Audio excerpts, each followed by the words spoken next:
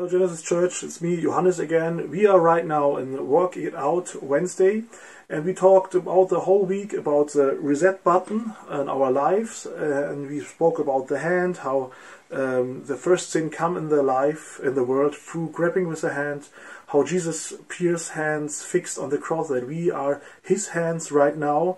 And then we saw also how the blessing come through, or the reigning with God come to withdraw the hands from bad things. And we talked Monday about Moses, why he don't come to Israel or don't come to Canaan, because he hid with his hands, and he need to talk, but he hid with his hands. And today I will speak with you about a very special thing. You know, when I grew up, I was not a Christian. I born in a Christian family, but you know, I went in crooked lines my whole life. You know, I was a bouncer and many bad things. And when I had problems, I did it in this way. I went to my father and asked him, "Papa, I have problems. Please pray for me. I want a touch from Jesus, that he touched me and he changed me. But I don't want to change my life. I want only to be touched from Jesus." You know, and many people are the same. They come to the church, they have problems, they give money because they have problems. Say, "Please, Pastor, pray for me," but I don't want to change something. We want only a small touch from Jesus. It's like you high five Jesus. You say, "Okay, I want you also only you are only my savior. I touch you on your hands, I give you a high five, check it out, you are my savior, but not anymore. And when I have a problem, I come, and when I don't have a problem, I go away."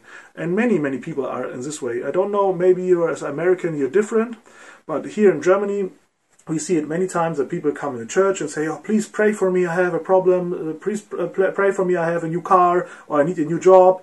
And I say, "Okay, you are a Christian." No, not yet, but please, I need a blessing. They want to touch the high five from Jesus, that he can touch him. And we are, in Germany, we say in the theology that this part is only the Savior. Jesus is only the Savior. You can high five him, but when you have this part, you need also the other part, is Jesus as Lord. This means he is the ruler in your life. He reigns in your life, not you anymore. And when you are a Christian, you don't high-five God only. You grab his hands and he pull you out from the sin. It means not only Savior, also Lord. And this means his hands are your hands, and he pull you out from your dirt. And I want to speak about today with you. We have the opportunity this week to push the reset button, where you use God also, or Jesus only, for a savior. Only when you say, "Okay, I will high five him, but I don't want him in my life." For me, I was I think 19 or 18 when I grabbed the hand from Jesus, not only as a savior, also as a Lord. It's changed my whole life. I was a bouncer, I said already in the service, and I was a drug dealer and all the bad things. You know, this was a long time ago. But when Jesus catched me and I take his hand as the Savior and as the Lord, then it's changed my life. And he cleans my hands. He makes my hands new. And we have the same opportunity today.